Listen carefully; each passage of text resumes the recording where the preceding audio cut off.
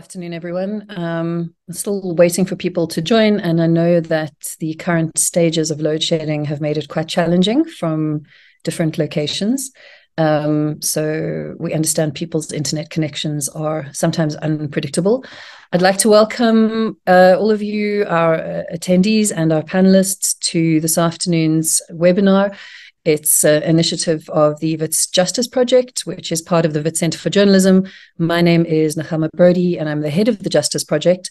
And this is really an important issue, something that's incredibly important to me as a journalist and as a researcher, and something I've been wanting to look at for most of this year, which is every year around the time the president makes his budget speech, we have a flurry of interest around budgets, and then we don't seem to talk about budgets, except for the financial press.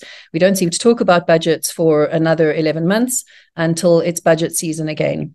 And I really believe that it's critically important that as citizens and as participants in our society, we have an improved understanding of how our money is spent. It's very, very easy to complain when we see something going wrong, but we need to take a proactive interest in where the money goes, how it's allocated, which departments are performing well and which departments are performing less well, shall we say. Under the mandate of the Wits Justice Project, we're really trying to encourage a growth in public interest justice journalism. So journalism that explains the justice system and helps to make it more accessible for everyone living in South Africa.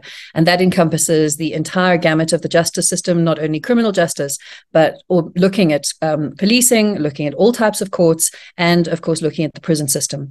So this afternoon, we're going to be taking a look at the budgets for three different departments. That's the Department of Justice and Constitutional Development, it's the Department of Policing, and it's the Ministry of Justice and Constitutional Development, Department of Policing, and the Department of Correctional Services.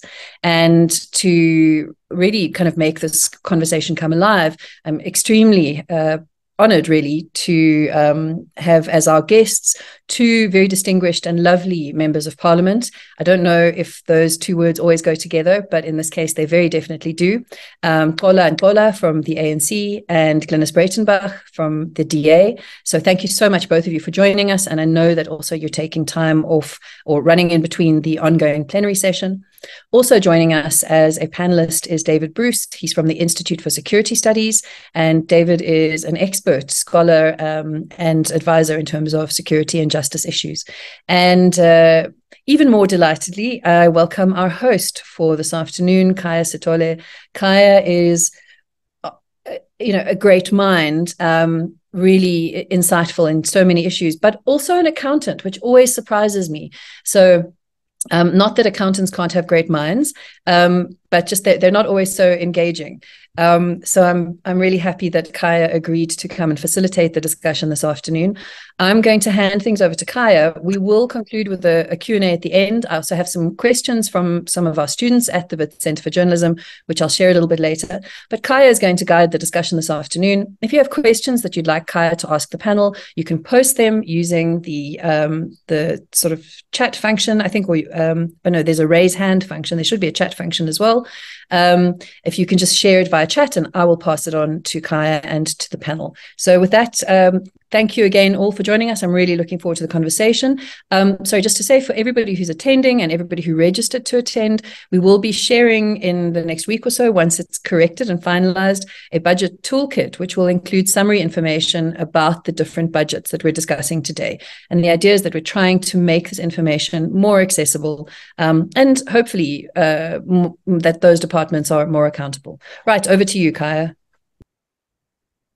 Right. No, thank you very much, Ms. Brodie, for that, and welcome to everyone. I think the importance of today's conversation is that it really, for me, seeks to bridge the information gap that exists between the citizens and, of course, the lawmaking process, where far too many of us do not really understand how the whole, institutional framework fits into each other, and what it really means when we hear the numbers being bandied about, and how it is that accountability is then enforced in relation to that. So I'm very excited that our three panelists have got deep experience in really understanding the unique mechanics of the justice and security cluster, experience in the lawmaking process, experience in the oversight process, and also experience in really understanding how the public interacts with some of these critical conversations. I think it also forms an important part of ensuring that in holding those that are elected accountable, we do so from a point of deep insights and deep knowledge. And I think I'm very grateful to the Wits School of Journalism for putting together a conversation of this nature together. Now, of course, as Nechama said, I'm an accountant, so I'm always fascinated by what politicians do. I don't know if I'm tempted to join them, but in the interim, I'd like to hear and find out exactly how they do their work and what it all entails. Glynnis, I'd like to start with you here first and sort of just give us a very broad perspective on the justice and security cluster.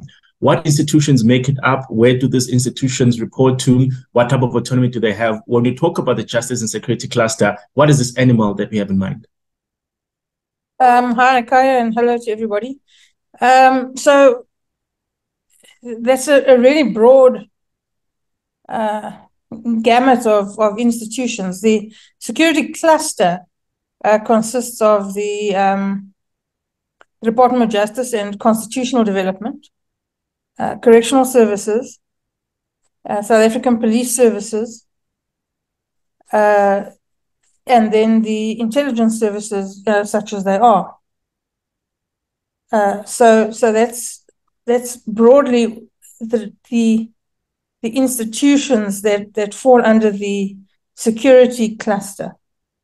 But for purposes of oversight, for purposes of committee oversight and dealing with budgets, the State Security Agency reports to a different committee. It's a closed committee for obvious reasons, and we have, Xola and I have nothing to do with that.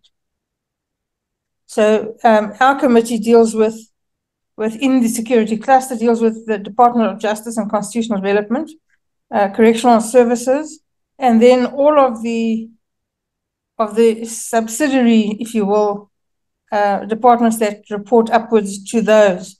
So it also has nothing to do with policing. Policing is a different committee with different members, and we're not members of the policing committee, although I'm sure Xola has as in-depth knowledge of the police as I have, which is quite substantial because of my background as a prosecutor. For the Department of Justice, you have the judiciary falls under that, both the lower courts and the higher courts. You have all the Chapter 9 institutions reporting to the committee. You have the information regulator. So it's a big, the Justice Committee is a really big and busy committee that has many different functions and different facets reporting to it. But within the security cluster, we're not responsible for, strictly speaking, police, although we do sometimes have joint sittings, and we have nothing at all to do with state security because they report to the closed committee, which has different members and has a reporting line elsewhere. So broadly, that's what we do. The Justice Committee in Parliament has oversight over all of those institutions that I've mentioned: the actual Department of Justice, the National Prosecuting Authority, the Public Protector, the Information Regulator, the Human Rights Commission. Xola, help me if I'm forgetting something. Of course, correctional services, and all of the correctional services are just massive. And so all of the different facets of correctional services. And of course, correctional services has its own deputy minister. Deputy Minister Palamisa is for correctional services, while Deputy Minister Jeffrey is for justice, although the minister has an overarching responsibility for both. Police feed into the Justice Committee in the sense that the criminal justice system as a whole can't function without all its components, and all of the components include the police. So we often, the work overlaps, often information overlaps, often requirements overlap, and sometimes we manage to get a joint sitting. It would be ideal to have more joint sittings, but because of the very, very busy program, it's very hard to do. Yeah. No, thank you very much for that introduction, Glynnis. Yeah. Okay. Well, I want to come to you at this particular point. Glynnis has given us this big perspective of how of the institutions that are in this particular structure and also the different reporting lines. And I think one question that naturally emerges is whether there's multiple reporting lines, with perhaps the obvious exception of the state security agencies. Do those multiple reporting lines enable us to have a comprehensive overview of the state of justice and, policing at any point? Or is the model of saying that the police, for example, must report elsewhere with the exception of joint sittings, and everybody else reports elsewhere? Is that the ideal model, or do we need oversight body that can tell us conclusively? Khaya, you have been kicking. Are you there? I think your network, I'm not sure if it's mine or you've been kicking. I think it's Khaya. Sorry, okay. Khaya, it's a bit. Can you hear me now? Yeah. Yes, I can hear you, and I think I've tried to grasp. Can you hear me now? Yes, I can hear you. Can you hear us? Yes, so if you can just sort of give us some insights into your views on the current reporting mechanism. Do we need a more comprehensive one, or are occasional joint sittings the answer to that?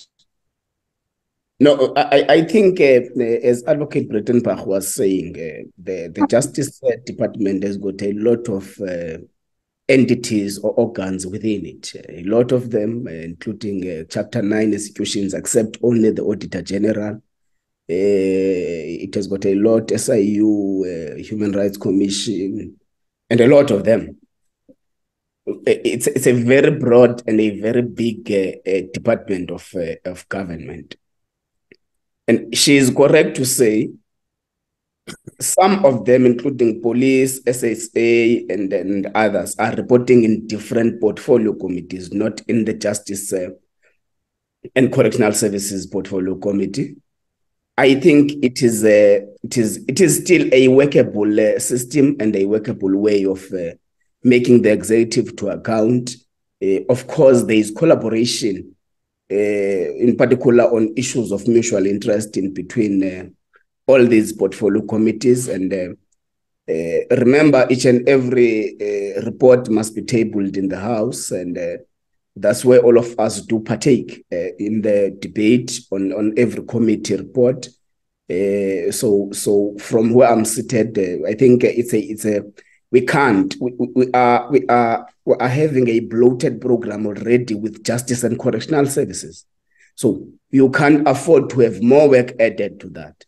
I think part of when we have time, part of what we must discuss, particularly in this public domain, is could it be that we made a very progressive and efficient decision to join correctional services and justice?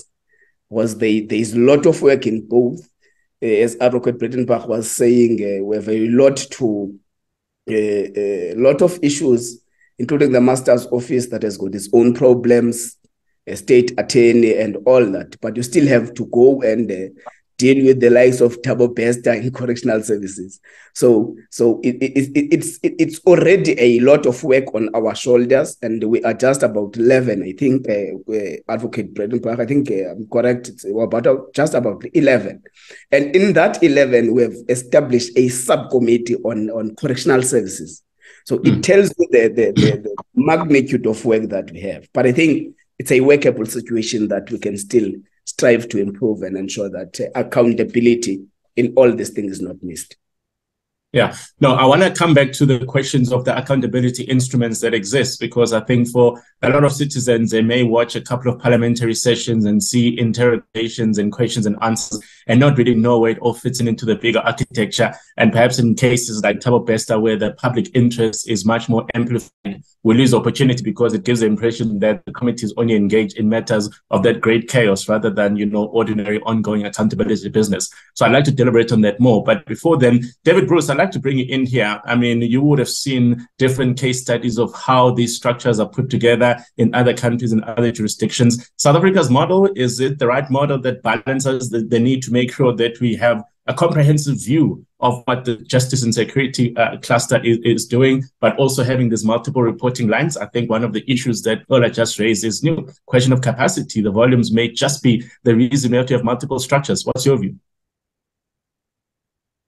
Right. Well, I think that what I would say, I mean, there's obviously seriously dysfunctional aspects to the way in which the system's operating at the moment. If one looks at the overall problem of crime in its various manifestations, it's obviously not something that is being effectively regulated or managed at the moment. So, I'm not quite sure if the primary focus here is on the role of Parliament. I wasn't quite clear about that, but I think where we need to start with, I think, potentially Parliament can play a meaningful role if there is coherent political leadership being provided. In the absence of coherent political leadership from the cabinet, from the executive, I don't think it's really possible for Parliament to kind of step in and kind of compensate for the deficiencies of political leadership. And so, cumulatively, if we're talking about the kind of system of, oversight of, for instance, to be quite honest, my work has almost exclusively focused on the police with, sometimes on occasions I've ventured into issues to do with the prosecuting authority or the functioning of the courts and so on. But, right at the moment, the problem starts with the fact that there isn't actually that type of, particularly I think in the policing context, there isn't coherent political leadership being provided in relation to policing. And so considering the daunting nature of the challenges in the overall criminal justice system, and including those on the policing terrain, then, I would, if I was to start trying to strengthen or improve the system, it would certainly be, within the executive, particularly on the policing level, rather than trying to kind of start reorganizing the parliamentary oversight system. All right. No, thank you very much for that, David. I think we've lost you there. Are you still there? Yes, I'm still here. Okay, no, I thought we had lost you there for a moment. No, we're going to come back to you. Glynnis, I want to bring this conversation back to you now. And also, obviously, one of the difficulties that citizens sometimes tend to struggle with is to understand the relationship between the executive and Parliament. And I think in this context, it's always a matter of, but exactly who's responsible for what. So from a layman's understanding, the executive are the ones that say, look, these are the departments that are necessary in order to deliver on these particular national imperatives. And as soon as those departments are put together, Parliament then says, okay, you guys must come and account here. And in order to account, this is what you need to be able to provide. What exactly are the instruments of accountability that Parliament has in place, particularly for this cluster? Is it simply a matter of periodically saying, this is our plan of action and this is how we're going there? What are those information exchanges and what's their frequency? Look, Khaya, the system is far from perfect. I listened carefully to Nqola, and he correctly sets out that the system kind of works, but it really does limp along. And I agree with David that the place to start reorganizing is in the executive. What parliamentary portfolio committees cannot do the job of the executive, no matter how hard we try to exercise effective oversight. It can't be done in the absence of proper political leadership. Having said that, the various departments come to the portfolio committee on a very regular basis or when required. So there's a program worked out. They come at least once a term, often more. But when an urgent matter arises, the committee can and has and does request them to come to the committee and report on that particular subject matter if it's such a pressing issue. The committee has quite a lot of authority to ask or request, or in fact summon people to come and present to the committee on any subject matter really that we feel the need to be informed upon. And we can ask for written submissions, we can ask for in-person sessions, we can ask for oral submissions, and we can we hold them to account when we've asked them to do something. For instance, let's take, for example, the Thaba Bester thing. When that thing broke, for the first time, the committee summoned the Minister of Justice, the Minister of Police, and the Commissioner of Correctional Services to one meeting where oversight was held over them, and I think it was done quite effectively. Yeah. That saga is not over. They have to come again. As Nqola pointed out, we're a very, very busy committee. Time is a big problem. We could do a lot more work if we had a lot more time. But time is a big problem because, of course, we have a massive legislative program as well, which is insufferably time-consuming. But we can do and have summoned people for oversight. They call the National Prosecuting Authority to deal with a particular issue.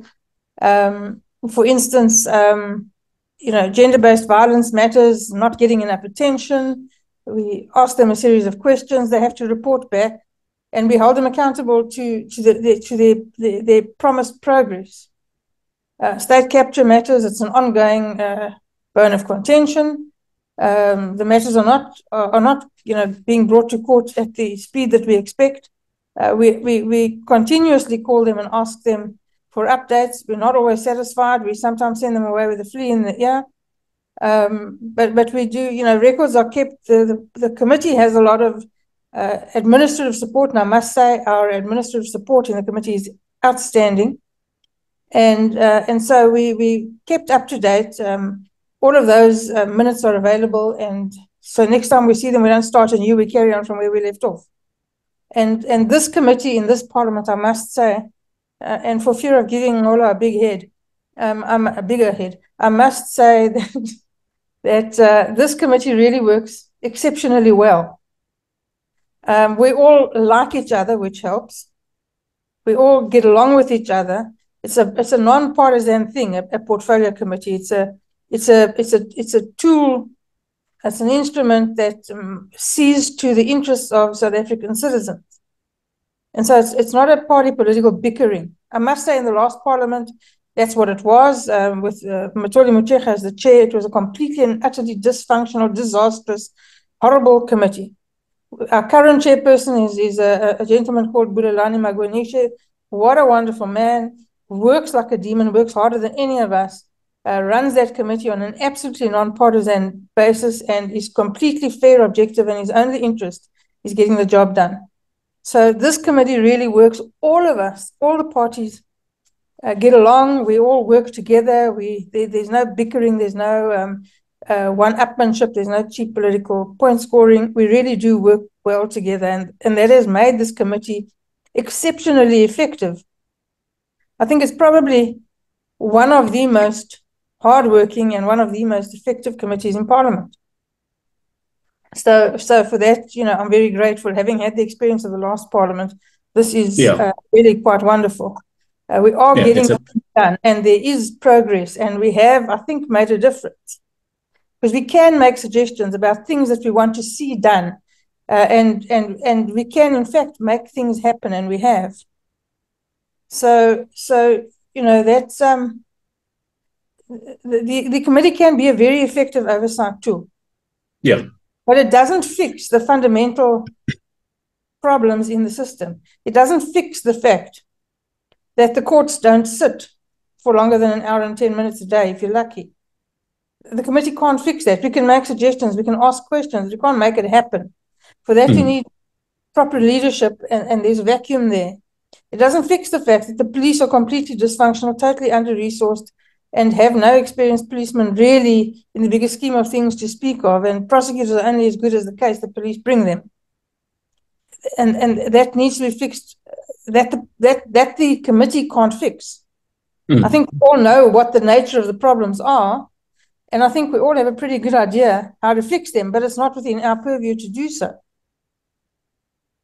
So Nqola, I think, will probably agree with me. Yeah. There are a lot of things that we would like to see happen. We can't make them happen, but we know that they should happen, and I'm sure David has a huge amount of suggestions about how to fix the police, as do I. Yeah. But you know, as an oversight mechanism, I think we function exceptionally well. Would the criminal justice system be in a worse position without an effective committee? Yes, it would. No question. But can we fix all the flaws in the system?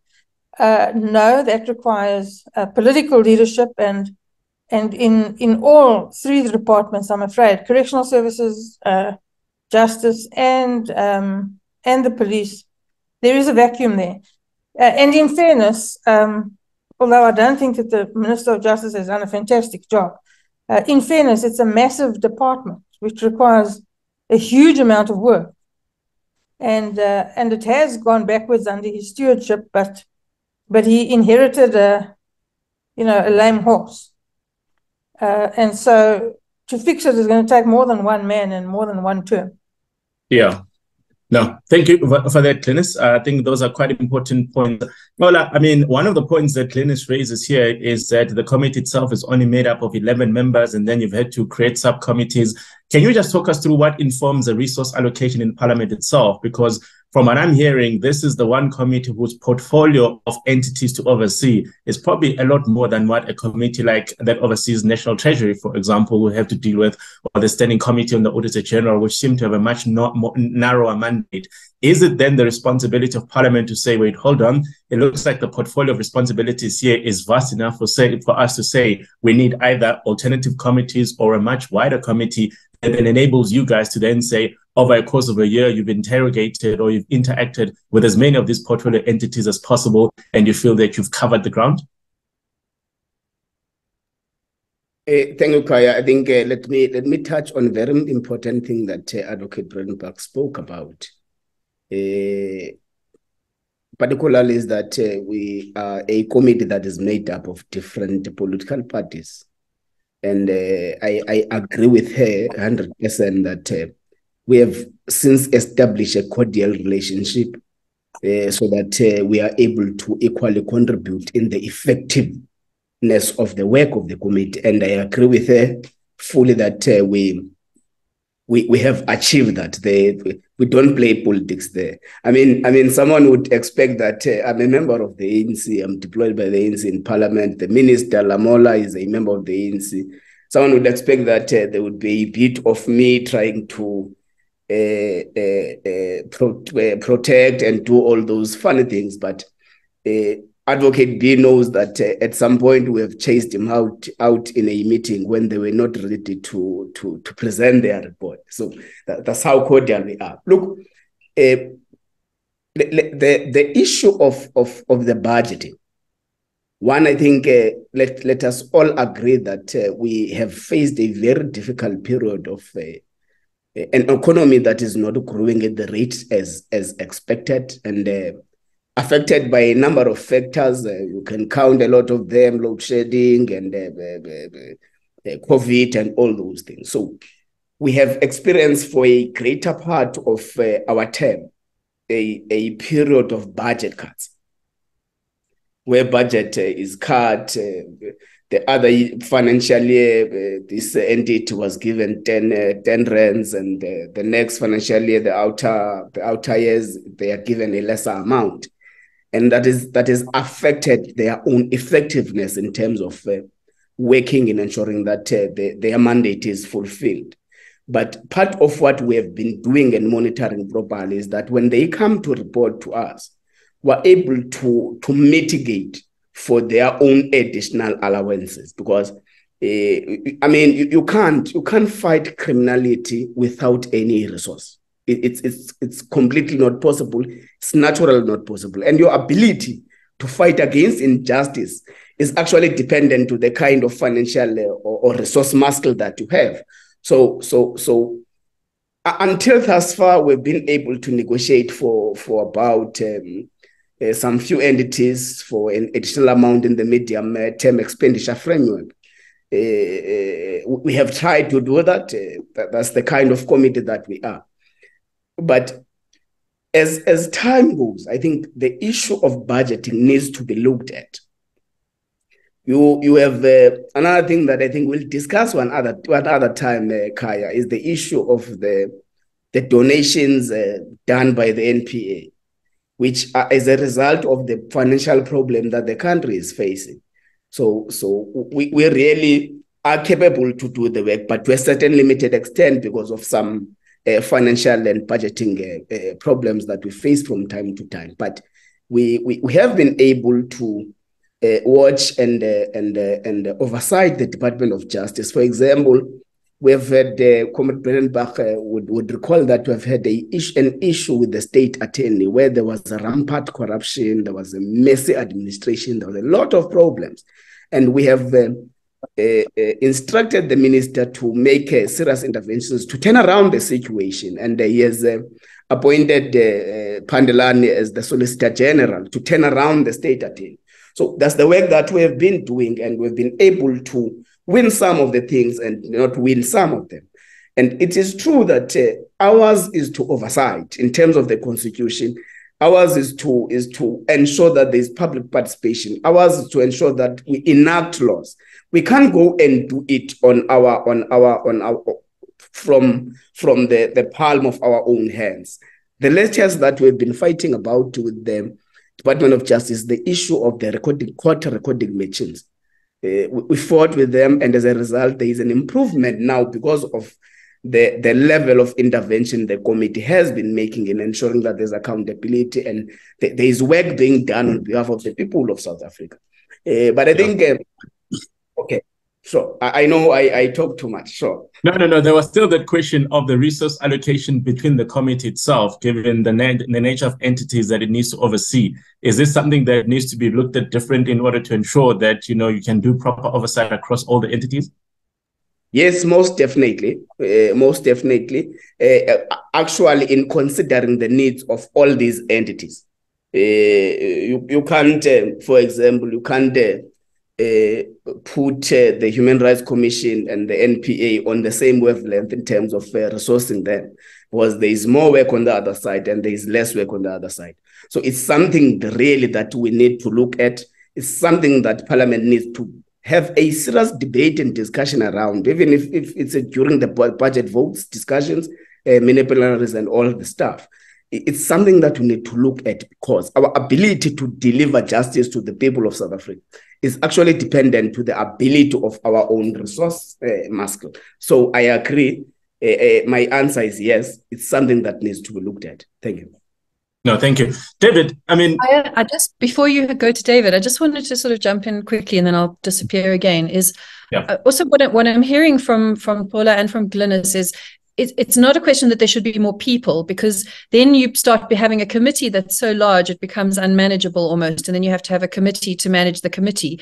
And I mean, my understanding of the oversight committee is they're not there to replace the functions of the department. It's just oversight, but they do need other resources. And I've noticed that what maybe that's something we can discuss in future at a different session, is what are the kind of resources that would help the oversight committee with its work. But I think making it larger, it sounds like we just turn it into a committee of committees, and that might lessen the impact of what seems to be I'm very actually pleased to hear how functional it is now, because I have heard before in the past that, that it was less coherent. And what Glynnis was saying about the excellent stewardship and the non-partisanship is extremely heartening to hear. So I just wanted to add that, and I'll shush now, and then you can move on to David. Sorry. No, thank you very much, Doctor. David, I want to come to you now with the difficult question of resource allocation, because obviously we do know that this particular cluster in particular deals with one of South Africa's greatest problems, in that we do have a serious problem with crime and criminality. So when one then looks at the budget that the minister is going to table next month, for example, and then you hear there's a couple of billions here, what informs that? Is it simply a matter of National Treasury saying that this is what we have and you guys must make do with it? Or is there a process that then says, wait, hold on, what is it that we're trying to address? What is it that these departments are required to do? So therefore, let's give them the requisite resources in order to execute on their mandate. Have we got that right? Right. Well, I think that's an interesting question. Insofar as I'm in a position to really answer that, I confess to not being really familiar with the internal processes of the Treasury and how that is, how these issues are negotiated with the different departments.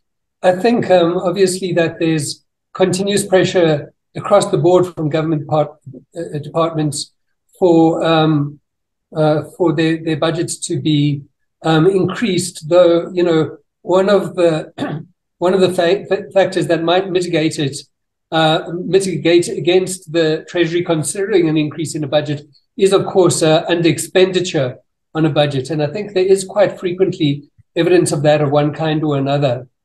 More generally, what has been of interest to us has been the evidence that, for instance, particularly if you're focusing on policing, there have been systematic investments in increasing the financial investment in policing over quite a sustained period, though they have, in recent years, there has been an increasing awareness from government of its own financial constraints. And so it's no longer the case that the police can look forward to, increases in their budget. But those increases have not been accompanied by improvements in the effectiveness of the police. So over much of the period, while the budgets have been increasing, if you look across various indicators, such as detection rates, or, it is a controversial point itself, but as to whether one should use levels of crime as a means of assessing the police, because it's not only dependent on the police as to whether crime goes up or down, but nevertheless, for instance, South Africa's had a murder rate, which is a per capita murder rate, which has been increasingly steadily for something like 10 or 11 years. And during much of that time, the police budget was increasing.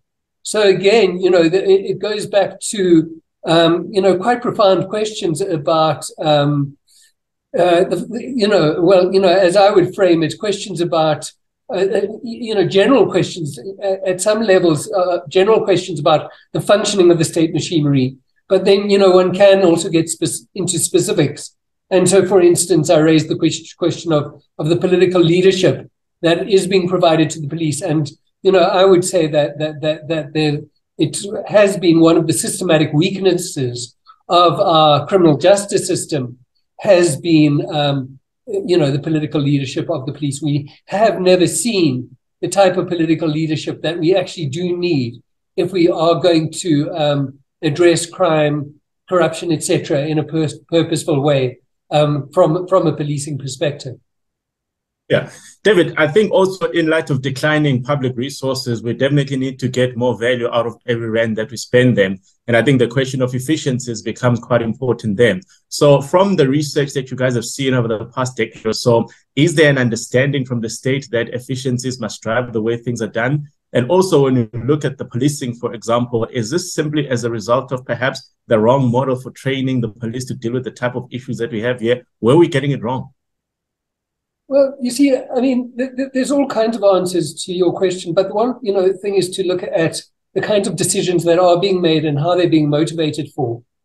And so if we're looking at something like the policing budget, and so, for instance, there were, over the last year or so, there has been this kind of investment in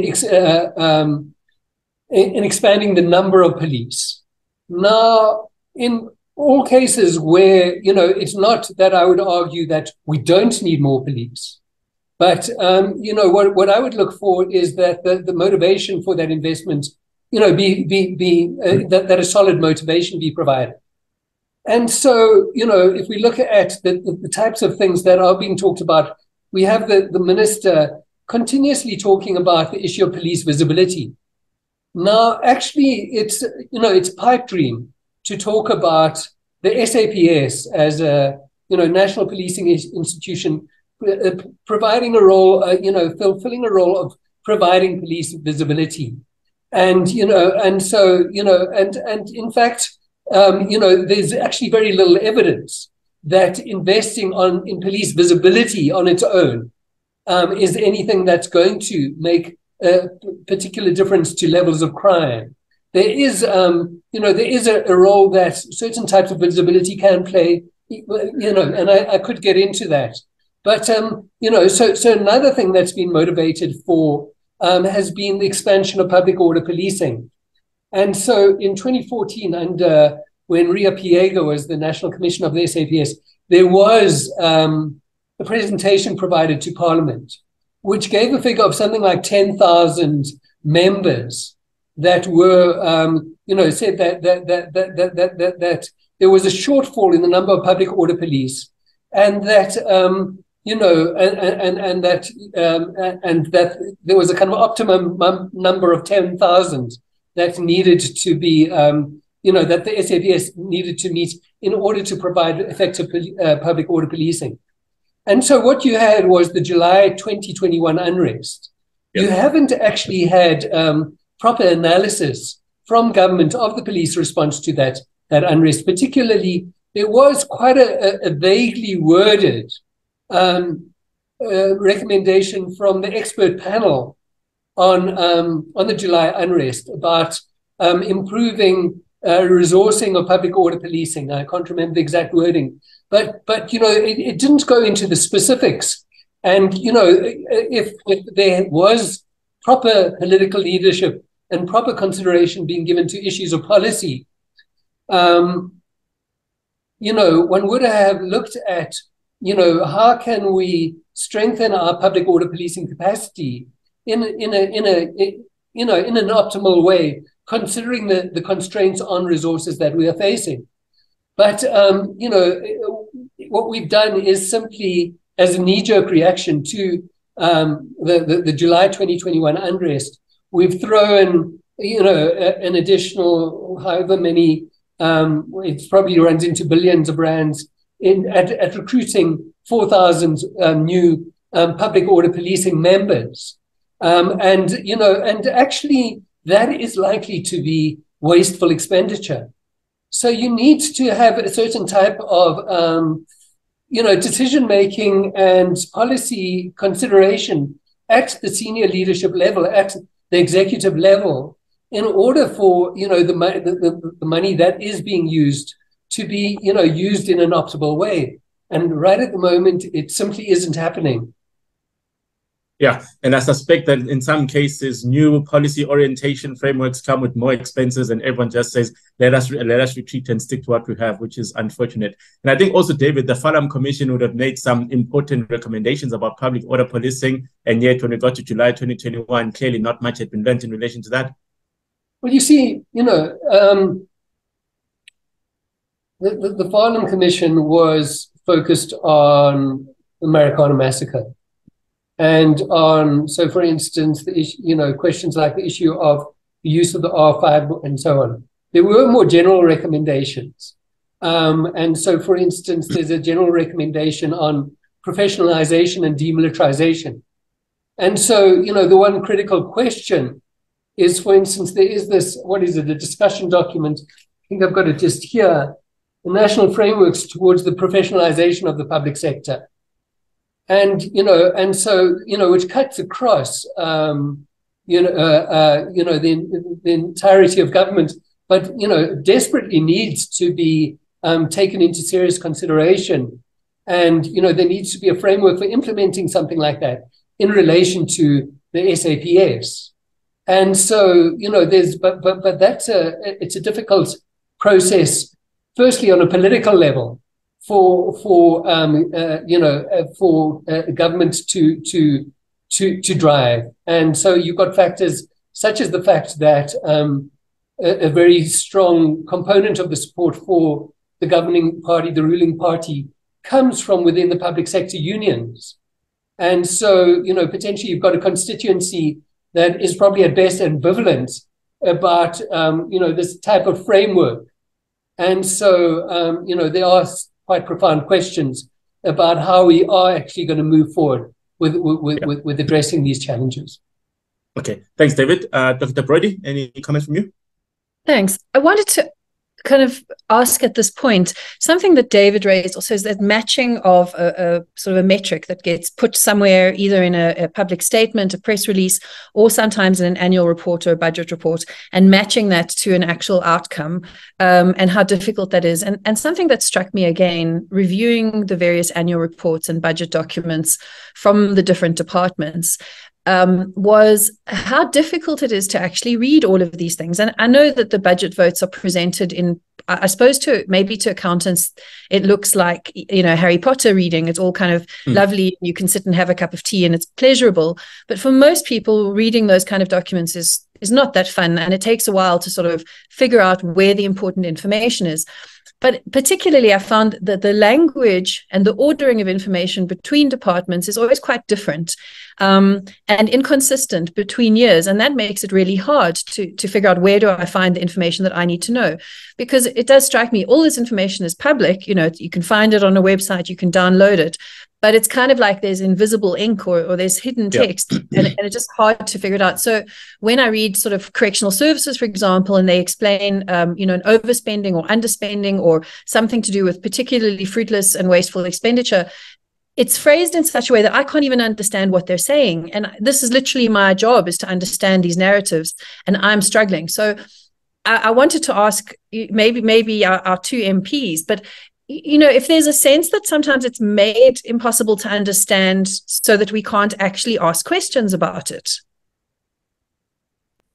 Well, thank you very much. I'd like to answer that. We'll start with you. Yes, I think it's done absolutely on purpose.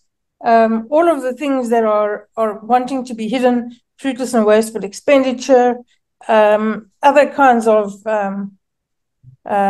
unauthorized expenditure, in fact, the budgets are written, the entire budget is written in a way that it's really the pinnacle of obfuscation and makes it impossible, unless you have somebody who really knows what they're doing, to interpret it for you. It's impossible to make head or tail out of what's actually going on in the budget. And as Nechama says, from one year to the next, it's not reported in a consistent fashion.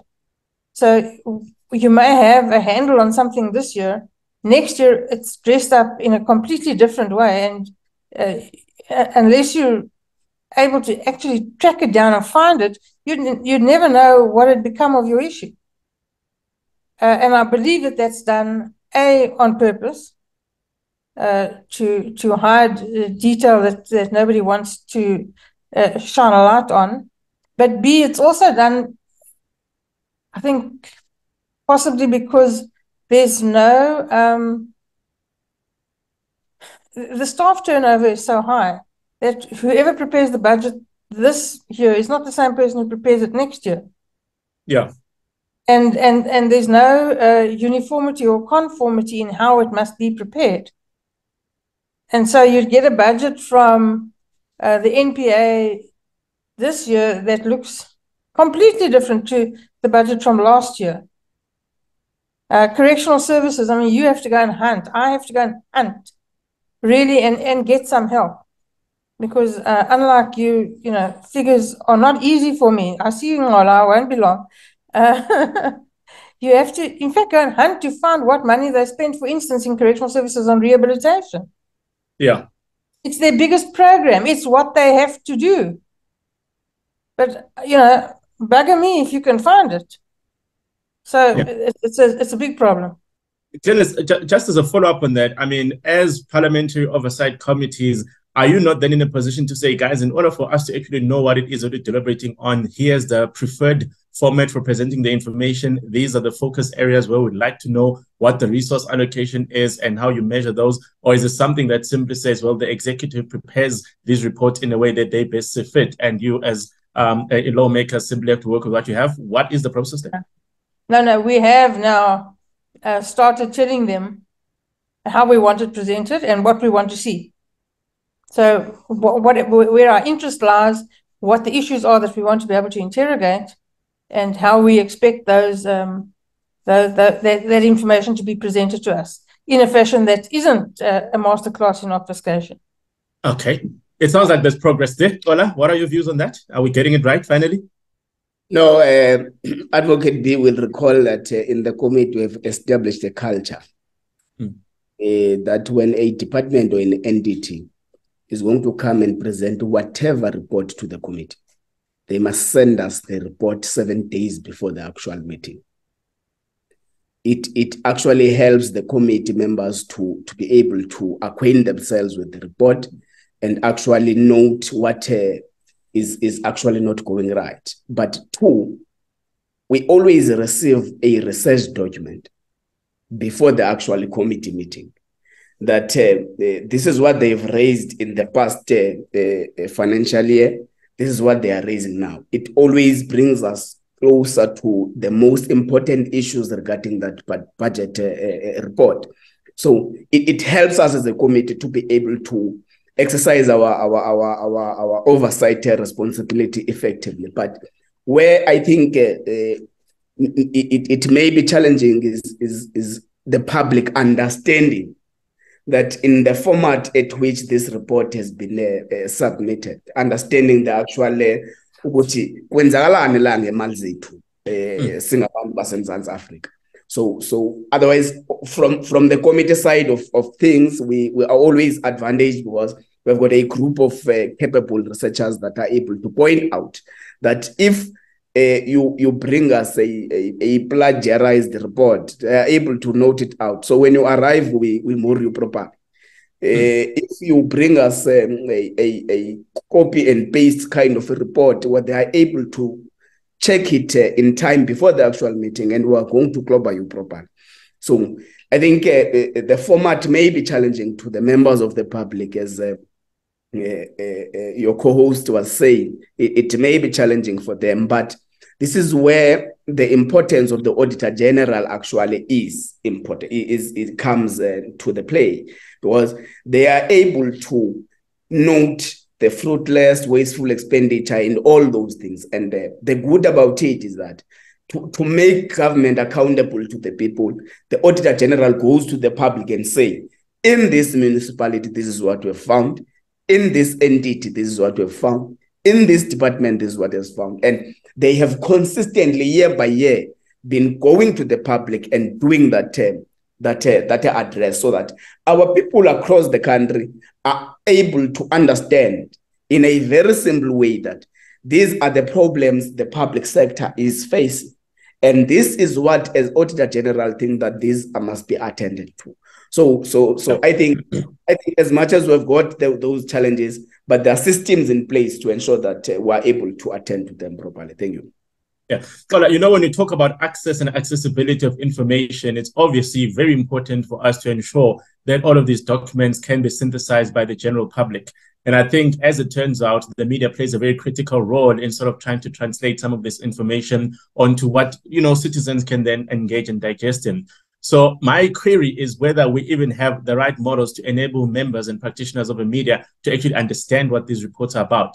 I think in the case of the Auditor General, obviously the great limitation is that they come after the fact. So they can tell you that what has gone wrong. But perhaps if we had the same tools of interrogation at a point in time when the budget is presented, at a point in time when the budget vote is presented, where people can say, no, it doesn't make sense that you're planning on spending an additional rand there when there's no issue there. You're ignoring the key issue here. That might actually make the process of, you know, citizen engagement, if nothing else, a bit more proactive and a bit more, deepened. Is this something that we could potentially get to?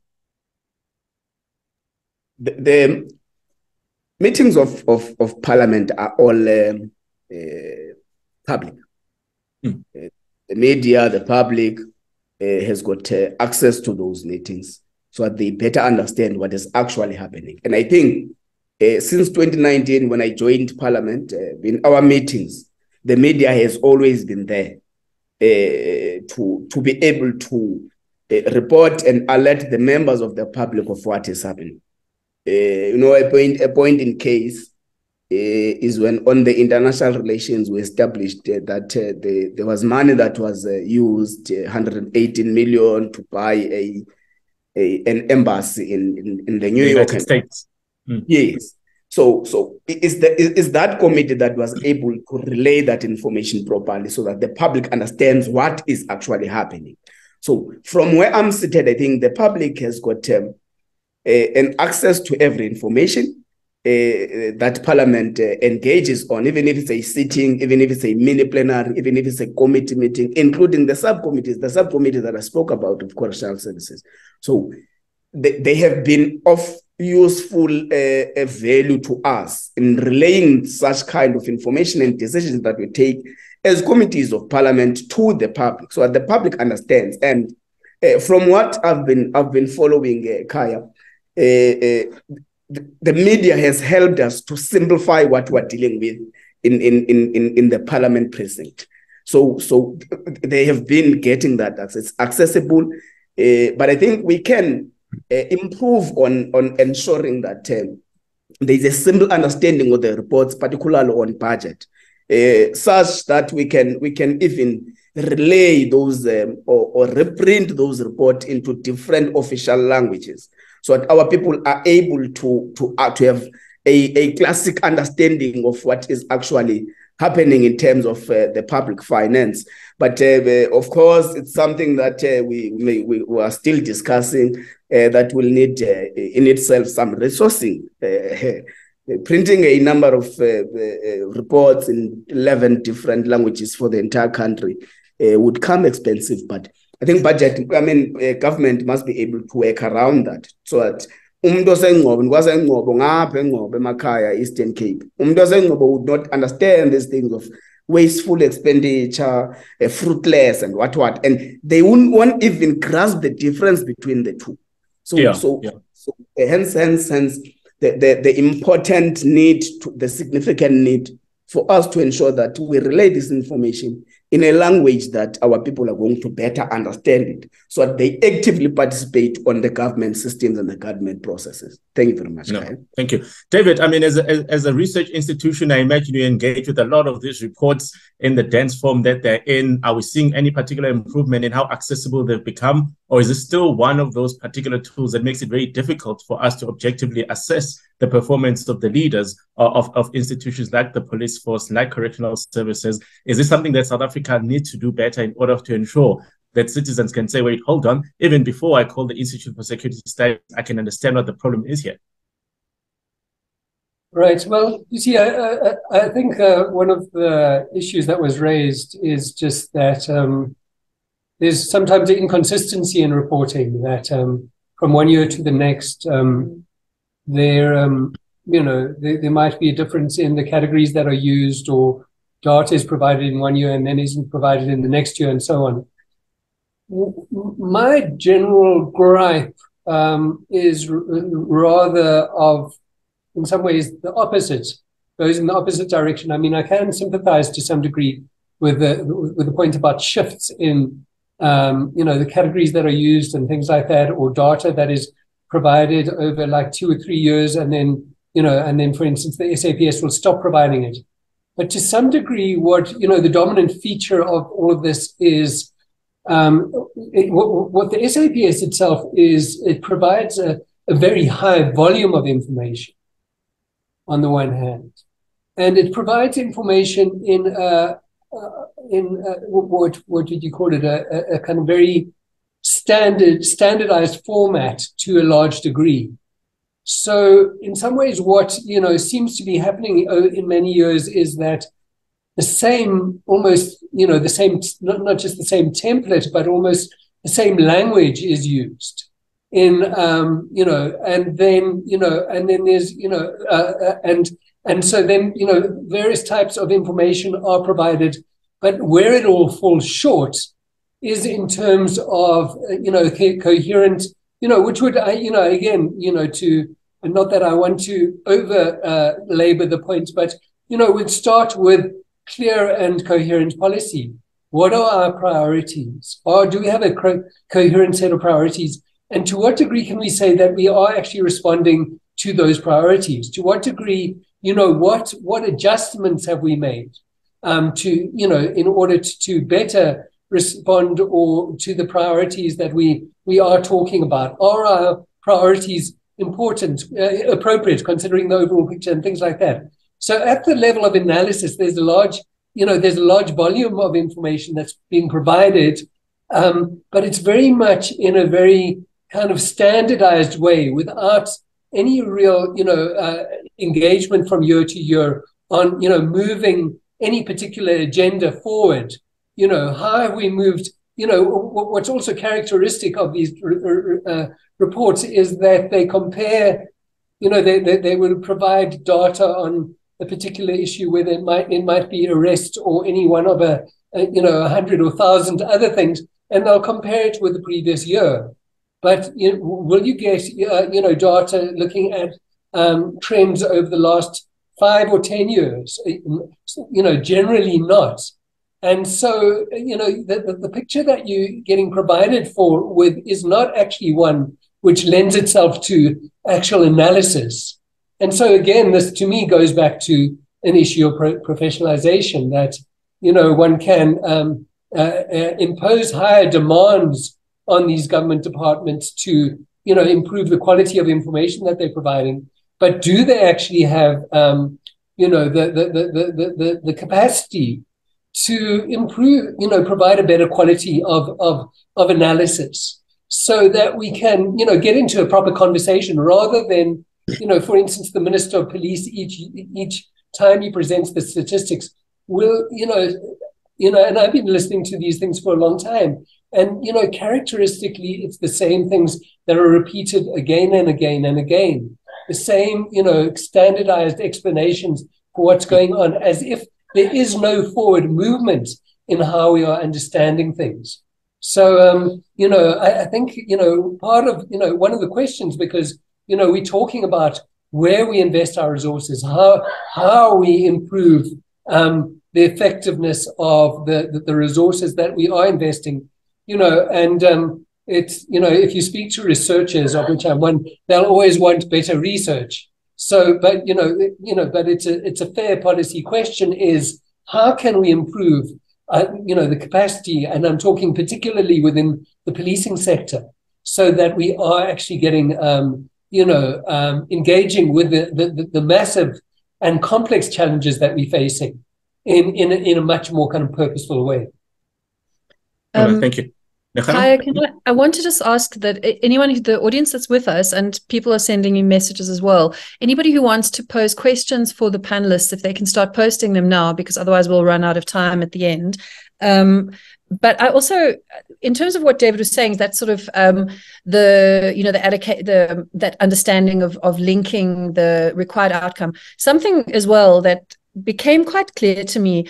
Every annual report, every department report has its own performance targets, and I feel like they set their own performance targets in a way that is achievable for them. I feel like they choose performance targets in a way that they can meet them, but that don't make sense to people on the outside. How am I supposed to actually see if there is progress in prisons, police, and court based on performance targets that feel like, to be honest, ChatGPT could have written them sometimes? They are so obscure. They really don't seem to make sense. So I was like, especially for the people who are reading lots of budgets, are our performance targets too low? Are they actually relevant? And because all we can see in a budget is sort of financial line items, and the explanation is often very thin.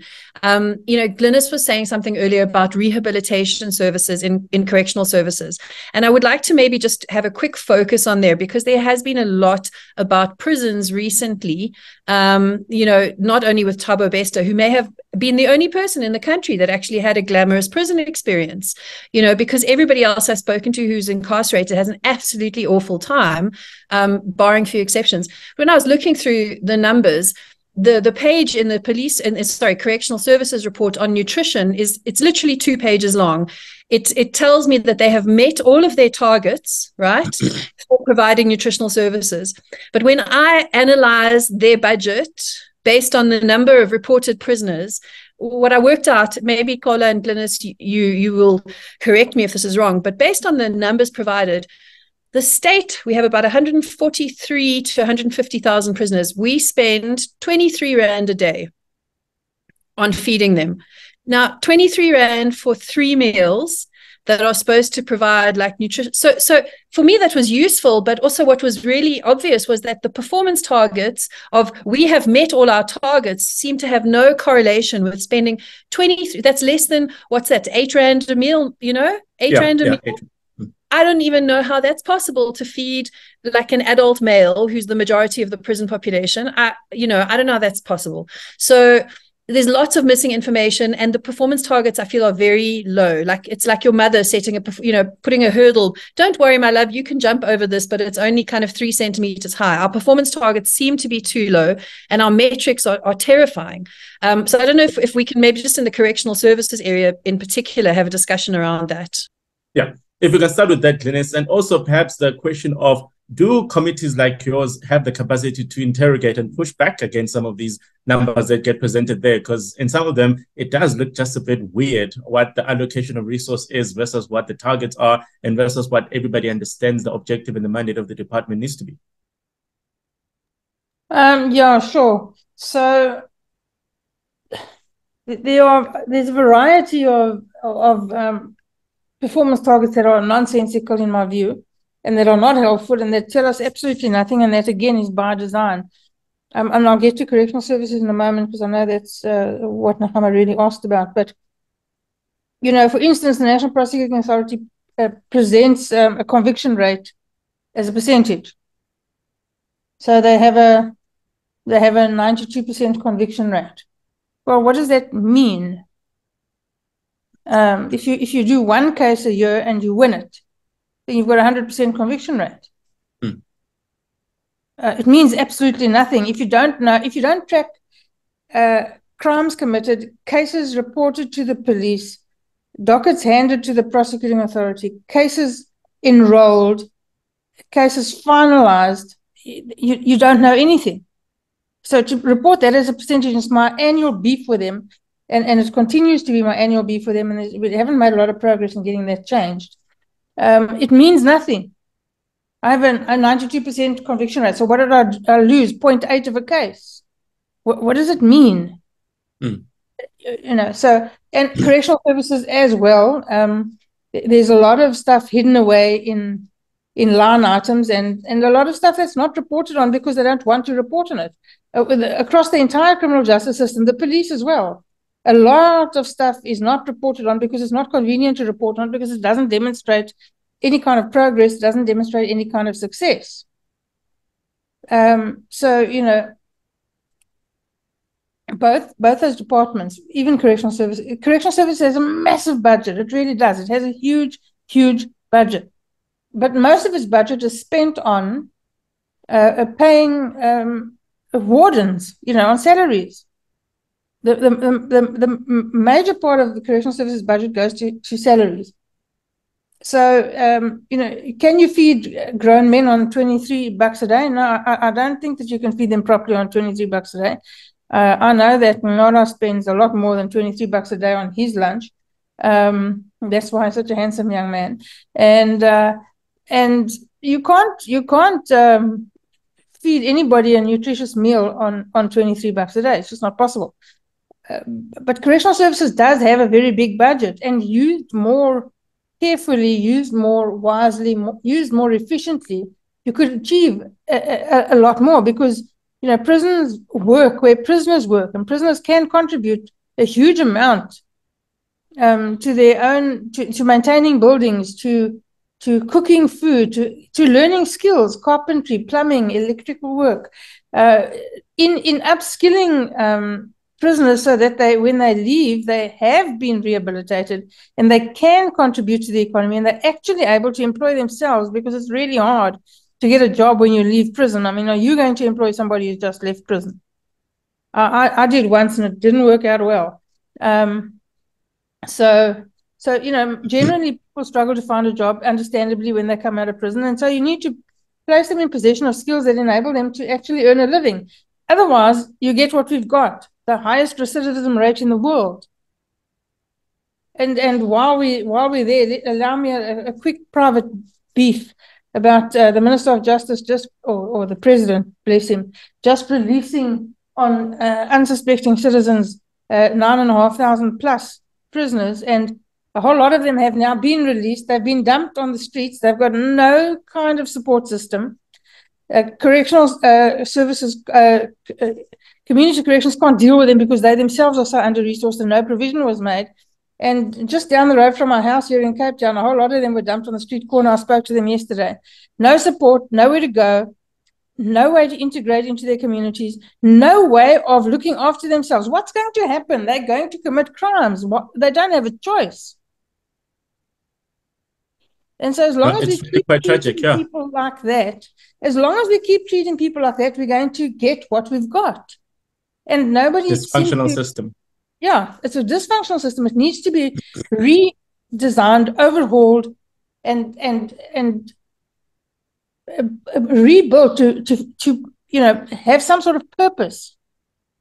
At the moment, it doesn't. The criminal justice system as a whole needs to be overhauled. The court systems, the National Prosecuting Authority, they have perennially too low a budget. They are under-resourced, both financially and otherwise. But again, they're not using their resources optimally. They have all those prosecutors that are being paid. The courts are there. The buildings exist. The judiciary and the magistracy are there. The interpreters are there. The police are there. Yet the courts sit for an hour and 10 minutes a day. Now, how much work are you going to get done? What will happen to you if you go to work for an hour and 10 minutes a day? Not much work. Not much. Yeah. If my committee only sat for an hour and 10 minutes a day, I can tell you right now, Bulelani would have a stroke and we'd get no work done. So it's Bulelani gratitude, not Bulelani Nuka.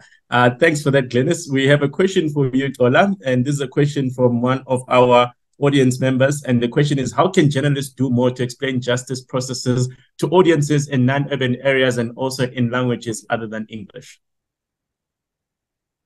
Okay, before that, just a quick important thing. One, the issue of targets set. The advantage of the research document is that it takes us 3 years back. That in regard to this issue, this is the target they have set, and this is how they have performed. So we always are able to juggle in on what may be the reason for a target that is lower than the last financial year. So we deal with that. The issue on correctional services, it's expensive. Running prisons is generally expensive. Hence, you have had the public-private partnerships kind of an arrangement that started, I think, in 99 or 2000, where you've got privately run prisons. Correctional centers, including the Mangaung one. Remember the Tabo-based one? Was the unfortunate one.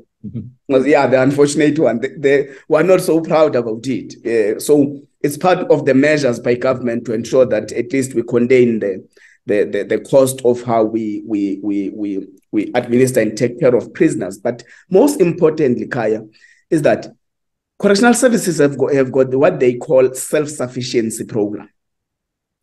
A self-sufficiency program where they've got their own internal projects. You've got sewing, they do baking, and say when we go to oversight in all these prisons, we always find there's a project that is being done. They do furniture, where we've even encouraged government departments to buy furniture from correctional services. They run their own farms, they produce their own crops and animals. So it actually helps the cost, as the co-host was saying, it helps the cost of how these prisons are run and administered.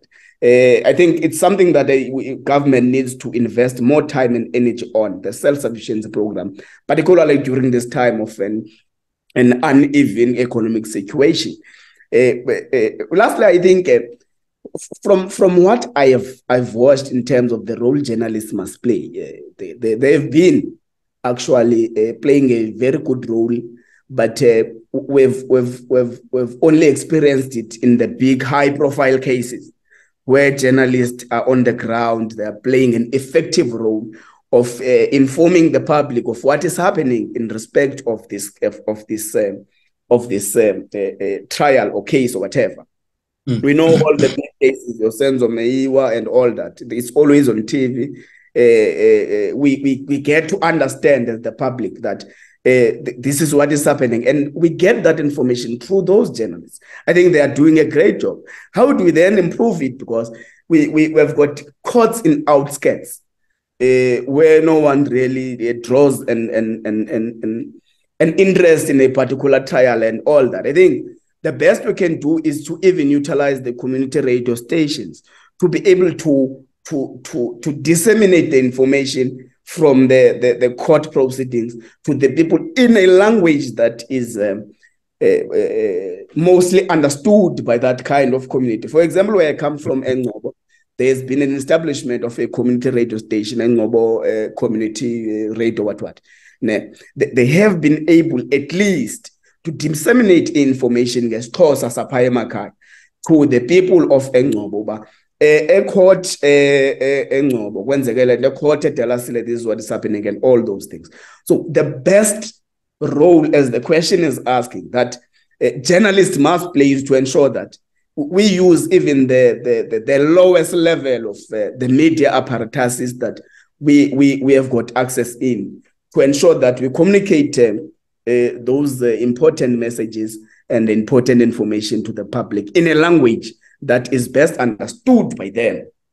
I think I tried to cover it. Thank you, Khaya. Yeah, thank you. And I think the question will always come down to the resources, the resource allocation, as you mentioned earlier on, the number of languages that we have versus, the process of making sure that the right translators, for example, get that information. That's a key challenge that still exists. David, there's a question for you that says, visible policing makes up more than half of the police budget. If that is not the most effective means of crime fighting, what areas should we be looking to invest in, rather? Okay, well, I would be misleading you if I pretended that I had a straightforward or simple answer to that question. So, it's not that, firstly, let's clarify the point that, so when we're talking about visible policing, we're talking about to some degree, we're talking about the component of the SAPS that are uniformed. So the term visible policing is in some ways synonymous with the term, uniformed police members. So, for instance, detectives don't necessarily wear a police uniform and so on. And so, what we're talking about, then is, the first question then is not, what my complaint was about was that this component of the police, okay, the minister was saying that we need to beef up the number of members of the SAPS in order to improve police visibility. And so, the critical point here is that visibility, it is not, it's not appropriate in a country such as South Africa for the state to invest in what are effectively, in relative terms, highly salaried members of the public in order merely to maintain visibility. One wants them to, be responsible for something that is far more productive in reducing crime. And so, some of the arguments here are around, for instance, it's not for the purpose of visibility in itself that one wants to maintain visible personnel, but one does want to improve one's use of something like targeted patrol. And the standard, terminology currently in the policing world is about, for instance, crime hotspots and, directed at and targeted patrol that is, focused on addressing problems at, policing hotspots. What that in turn requires is, some investment in ensuring that police are appropriately identifying hotspots and so on, understanding, what kind of hotspots it is productive to focus on and things like that. So which again, raises this question about potentially the need to strengthen the, information analysis capacity of the police in order to support the better use of those resources on the ground. There's another, British report that I was looking at, which was, talking about, saying that, also made this argument that visibility in itself is not a productive aim. That what one needs from, police members is for them to be engaged in, engaging with members of the public. So again, it might be questions about resolving disputes between people, intervening in disputes, and it might also be, a question about engagement in, local problem-solving initiatives, which is, again, raises questions about the type of skills that you would have, that you would need to have available to you in this visible policing component. So, our uniformed police should not, in effect, be a type of glorified security guard backed up by the authority of the state. But, they should be deployed for specific purposes.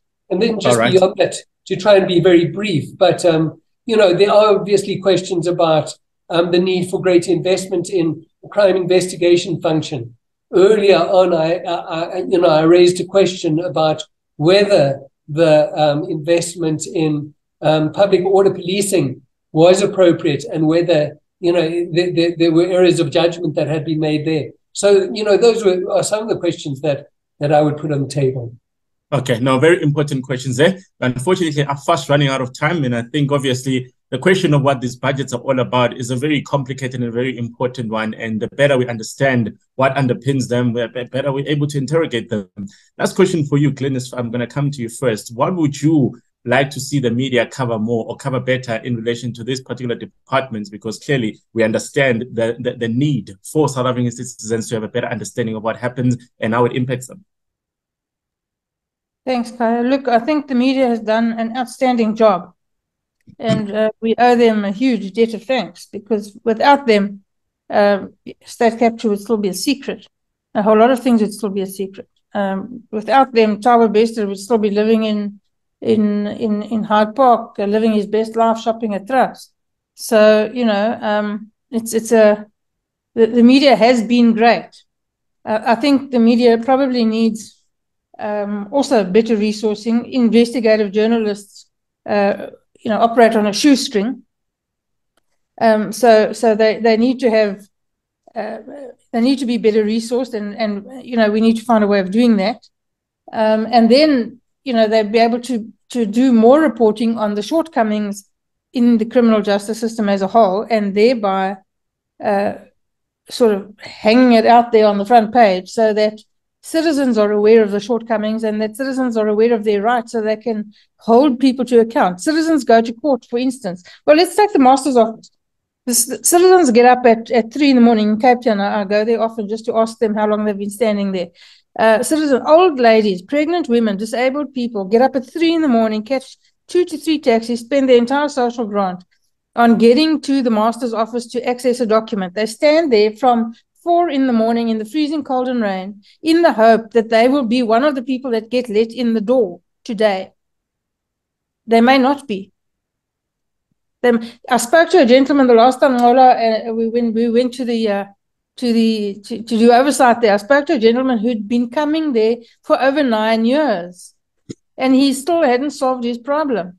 And that's no way to be treating citizens. That's not, those services must be accessible. So I would like to see the press being able to hold those all the institutions, including ourselves, to account more effectively, so that citizens generally become more aware of their rights and can hold us to account when their rights are trampled on like that. When you go to court, you're summoned to court, you go and sit there. You leave home at 4 in the morning because you got to be there at 8, and Lord knows you don't want to be late. And the court doesn't start until 11. And when the prosecutor walks in, they ignore you. And this afternoon at 3, your matter has been postponed, and somebody says, okay, well, you can go now. We'll let you know when you must come back. How's that okay? It's not okay. And those things need to be reported on so that citizens know that it's not okay and they have a right to be treated better and then demand it. All right. Thanks, Glynnis. Xola, last word from you. What should the media do better in order to cover this sector, or is what the media is doing sufficient given the resource limitations we have? Of course, Khaya, the media is doing a very important and a big job, and I must concede here that the media is doing the best they can in terms of ensuring that the public is aware of all these matters and how they are handled. Because that's what is important. The public must actually know how are these matters being handled by our justice system. I think it may actually be a resource problem. Remember, I said the focus must not only be on the high-profile cases. We must be able to teach a particular ordinary men in the outskirts of the rural areas that GBV is a punishable offense in accordance to law, and how they must know is through the media assisting us and ensuring that this information is made made public for public consumption. I think the media is doing a great job. Of course, it may be limited in terms of the resource and all those things. I think government must be able to look at that and ensure that the Department of Communications is able to get closer and work closer with the media to ensure that it helps us disseminate that information. So some of the times the government is doing a great job, but society is not aware because that information has not been shared with the public. So I think the government on its accord must be able to assist the media where there are challenges in terms of covering what is happening in the country. Thank you very much. All right. No, thank you very much, Xola. Thank you very much, David. And thank you, David, very much to Glynnis. I'm going to hand it back to Dr. Brodie now. But I think a final word from me is that clearly there's a lot of work that still needs to be done in order to ensure that citizens can understand what all these numbers mean, what it translates to what happens within our communities. Because as we now know, we have a crime crisis, we've got a criminality crisis, and we're not seeing enough being done in order to address that. Thank you. Back to you, Dr. Brodie. Thanks so much. And I think we could keep on talking about this for quite a while, but I do have to end the seminar on time. And I'm hoping that we were more interesting than the plenary. Don't tell the president I said that, but I hope that we kept our MPs entertained. I really want to thank you, Khaya, so much for guiding this discussion, and really to thank David for joining us and giving us great insight and just thoughtful comments about policing. And to Xola, such a pleasure to meet you for the first time. I really know this won't be the last. I look forward to many discussions in the future. To Glynnis, it's always lovely to talk to you again. And I think the lesson that I'm hearing here is, once again, Nqola says the government could do a better job in sort of sharing information about stories. It is a reminder to me that as journalists, our job is actually to go and find those stories and not to wait for the government to bring it to us. And that is about skilling up journalists and teaching new and old journalists how to ask the right questions with the right laws in place and an understanding of departments and budgets, so that, when we're put into situations where we are able to ask a politician or a prosecutor or a judge or a policeman questions, we know what the right questions are to ask. So I think a lot more proactive work could be done on the journalism side. We can't wait for the state to bring us stories. We have to actually go out there into communities, to courtrooms, and to prisons ultimately, and find out what's going on. And hopefully the Wits Justice Project will be a part of that going forward. So we will end the webinar here. Everybody who's registered will be mailing you with information in the future. And just again, have a wonderful and safe afternoon. And thank you to everyone for joining us. Actually, Dr. Brodie, sorry, I'm not interjecting. We learned it from the media that there was a stage escape by Thabo Best. That's how important the media is to us. Totally. No, it is. It shouldn't be funny. We are the weirdest country. The things that we laugh at, honestly, we have to laugh. Thank you so much, everyone. Have a good afternoon.